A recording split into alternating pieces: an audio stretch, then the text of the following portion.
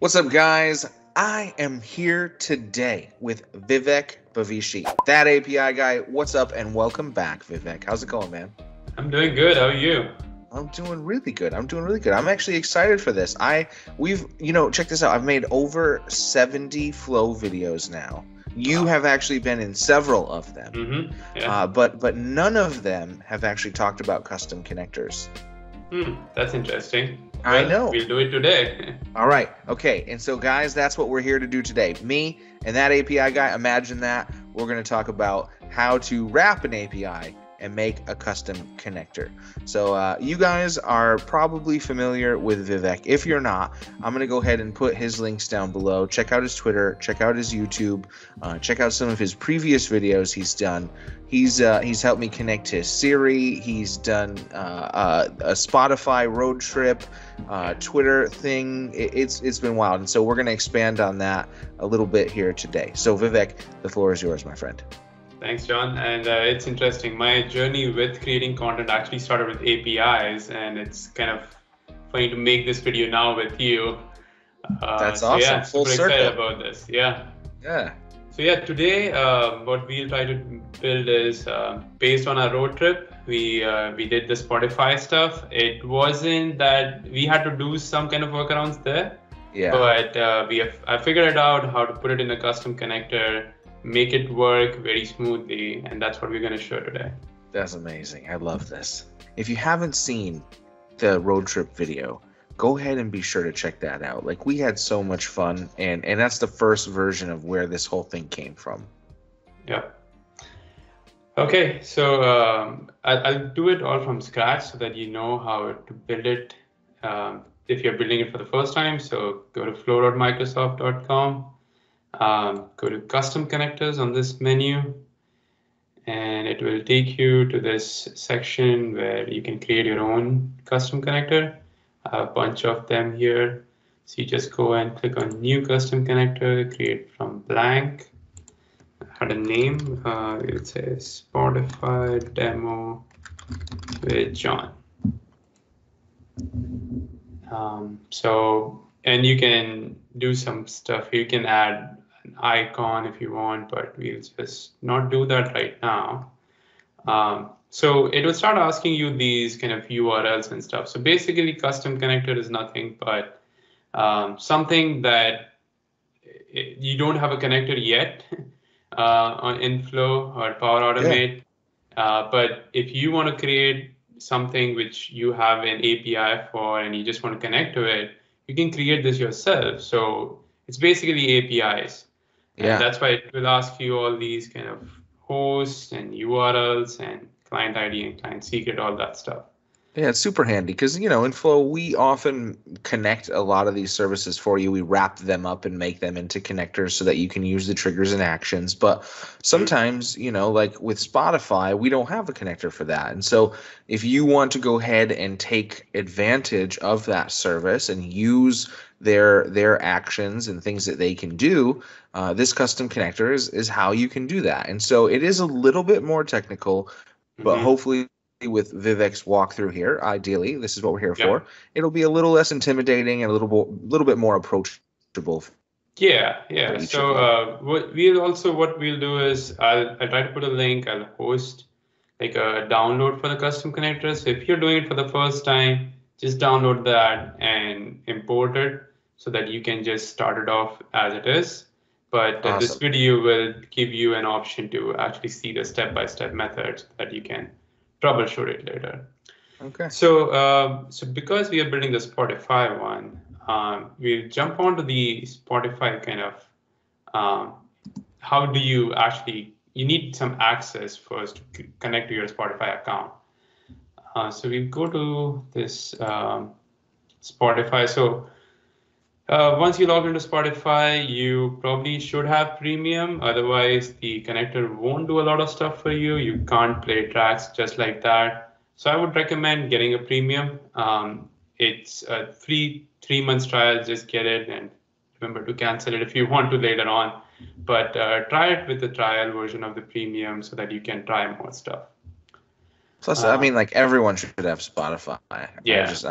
And they don't even pay me to say that. If you guys want to pay me Spotify to keep saying that, I'm open to that. But they didn't pay me for that one. Okay, so once you go to Spotify, click on account. It will show you. I just wanted to show you these kind of apps. This is the place where it shows you if you have created any apps. Now, it doesn't give you an option to add an app here. So what you'll do is you go to Spotify API, just search for that, and it gives you this link. This will be the first thing. So just click on Spotify, this web API for developers. And this is the place where you would want to create an app, basically. So their app means something that you're creating so that you can then connect to your kind of account, and then use the Spotify API. So that's what they call an app. So I already have 2 apps created here, but I'll create a new one. We'll name it Power Automate this time because I already used up some other ones. You don't need to be anything specific here. Just repeat the same thing. It doesn't go through any approval or anything. You just need to give some information. In here, don't select I don't know because then it won't give you access. Select mobile app. You can select something else as well, but if you select mobile app, you'll be fine. Okay. And then it's basically confirming that you're not using it for commercial use. This is for your personal use. You're not selling this to anyone. So say you're developing. Nope. I understand. Blah, blah, blah. Submit. And there you go. You have an app created. You have a client ID and a client secret. I'll be deleting this so that you don't get access to this later. Yeah, these are the 2 things that you'll need in the custom connector. So what I'll do is I'll copy this in my sticky note here so that I can easily access it later.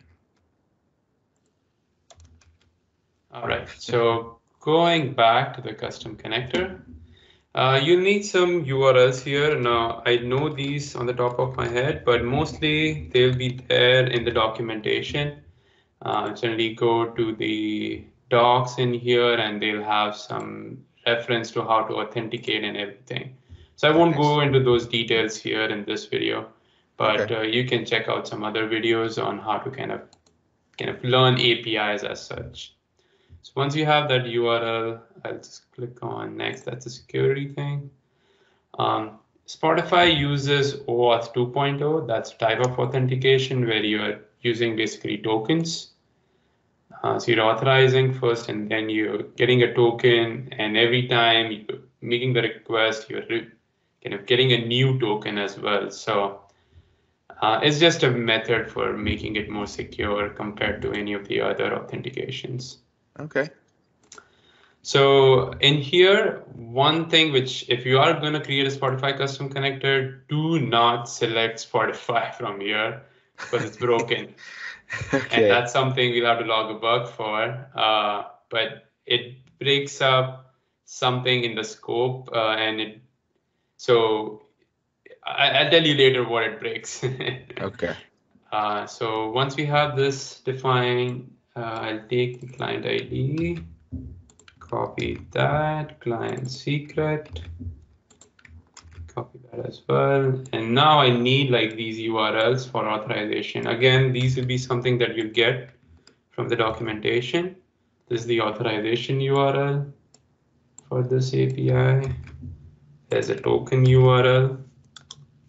And then refresh URL most of the time is the same URL unless they have specified something else. Okay. So every time you get a token from the API, it expires, and expires generally like in an hour or in a day, depends on the API.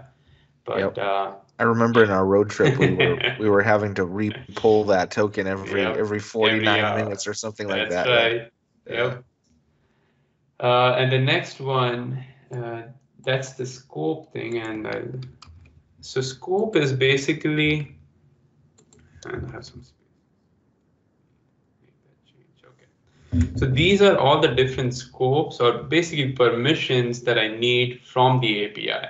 So let's say if I want to create a playlist, they have a specific scope for it, like a playlist modify private. So if I want to create a private playlist, I need the scope defined. Otherwise, the API, I mean the app won't ask me for that permission. And if I don't have that permission with that app, it won't let me create. Okay. And if I'll quickly show you one thing here. So let's say player or get a users available devices. Let's click on create. When I click on get token, it tells me, okay, this one requires a user read playback state. This is the scope I need for it. So these are all the different scopes you'll need. In our case, I've chosen what scopes we'll need, but you can, if you need to create more actions later on, go ahead and look at the scopes needed for that action. That's cool. And then you can add it. Yep. You know, that kind of makes it easy, really. I mean, if you know where to look, then you're just copy and pasting stuff. So that makes it pretty simple. Yep. Yeah. And you can anytime, once you create a custom connector, you can always modify it as well. So that's not an issue. Cool. The redirect URL is generated once we save or create this connector. And that is something that you'll need to enter in the app. So I'll click on create connector. Don't want to save this.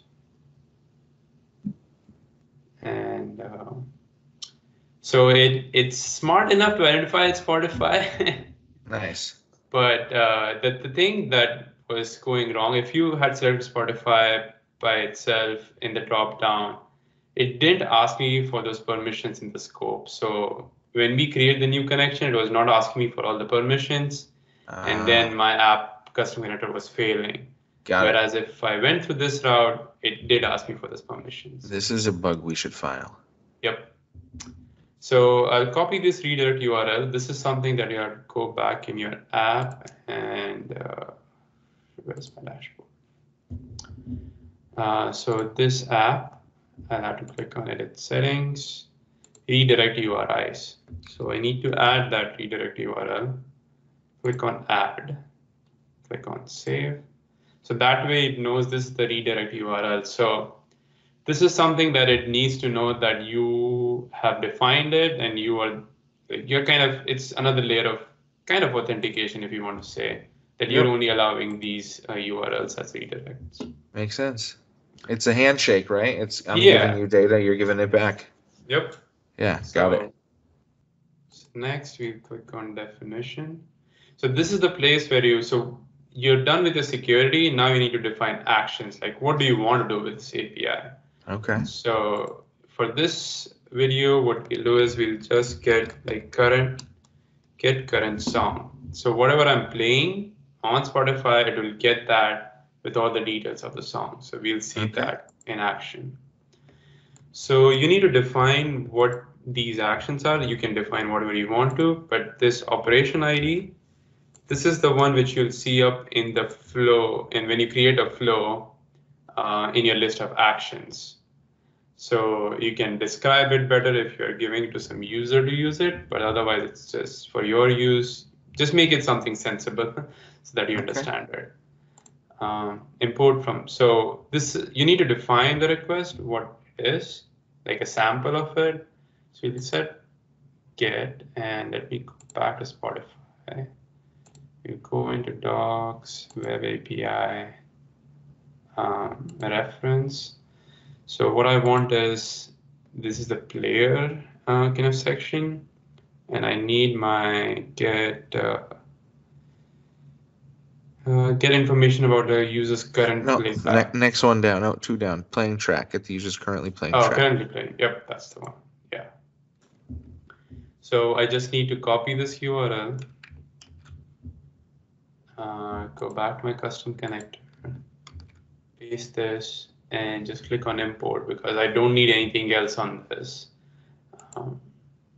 And that's it. It knows now that this is the action and this is the URL that it needs to kind of call. And that's simple. Yep, it's that simple. Whoa. Okay. Update That's awesome. connector. I mean, How these are easy the is things. that? Yeah, it basically makes it much more easy than using HTTP requests in the flow, right? It's Yeah, basically that's the same steps that you're doing here. You're defining like a package here so that then you can use it in flow without defining that whole package. I love it. Man, I don't know about all of you out there, but I'm actually impressed at how simple that was. And that's it. We'll click on create new connection. I'm already logged in on my Spotify here, so it won't ask me that, but otherwise it will ask me to log in. Whoa, look how official it is. So now you'll see, so it does all this in the URL, right? So Yeah, authorize, client ID, client secret, and the scope that are defined, everything. So yeah, this yeah. is the place that you need to say agree. How you Okay. do to each random app in the world to agree. This is an app that you created. You should feel proud and you should trust it and just click on agree. Heck yeah. Better than any random app. So it creates a connection, and this is the connection that you need to use to basically test it then. So All just right. so So now before I do this, you need to play a song on Spotify, right? yep. Okay. So I did I did share the Teams with the audio, so you should be able to hear it. Okay. Let's see. Are you hearing Yeah, it? I hear it. I hear it. Okay. All right.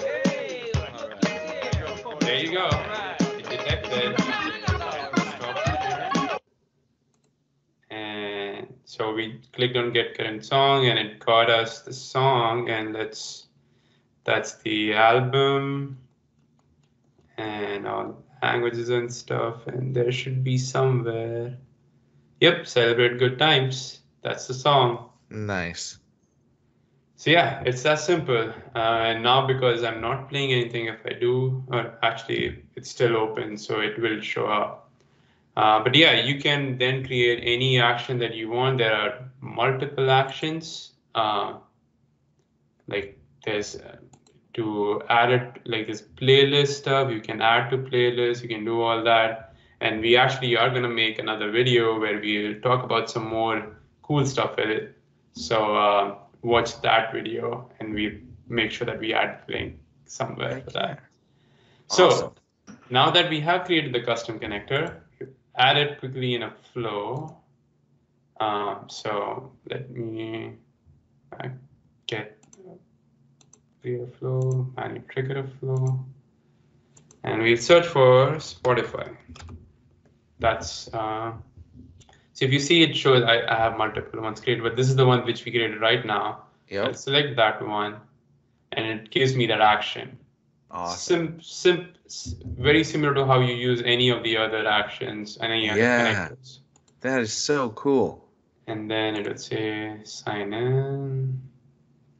And since you already did, boom. Yep, that's it. It doesn't need any input. Otherwise, if you have any inputs, it will give you those kind of fields as it gives you in any other connector. I love it. And we quickly actually get song, save it. Let me make sure I play it again.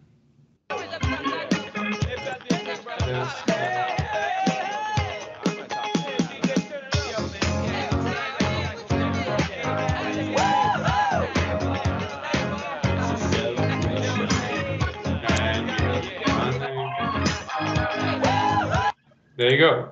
Detected it here. There you go. That's the body. All right. Awesome. That's awesome. All right. Yep. And so that's it. That's how we put together a custom connector. And so, you know, Spotify is a fun one, right? There's a lot of fun things you can do in your personal life, but this example is actually applicable to any API that has some decent documentation. Mm-hmm. You could do this with any API, you know, if you can figure out your way around the API. But if there's some decent documentation like this, it really becomes accessible. It really becomes easy, and you can see how quickly you can put together a custom connector that you can use in your business. Yeah, the the limit is kind of endless. You can, most of the good kind of, I would say any good type of company would basically have an API. So if, I know even Tesla, Shane made a connector to connect to his Tesla. Yeah. So if you can do that, you can do anything. Absolutely. All right. Well, hey, Vivek, thanks for coming and joining us, man, and showing us how to create a custom connector and how to do it in such a quick and accessible and easy way. I appreciate that. Yep. Always happy to help and always happy to work with APIs. All right. Well, hey, if you guys want to see Vivek do more with APIs, go ahead and make sure to follow his YouTube. The link is in the description. Get with him on Twitter. He's got a whole bunch of videos and content that comes out all the time about stuff just like this. You know what to do. Click like, click subscribe, leave us some comments about what you think. Much love from both of us. We'll see you in the next one. Thanks, guys.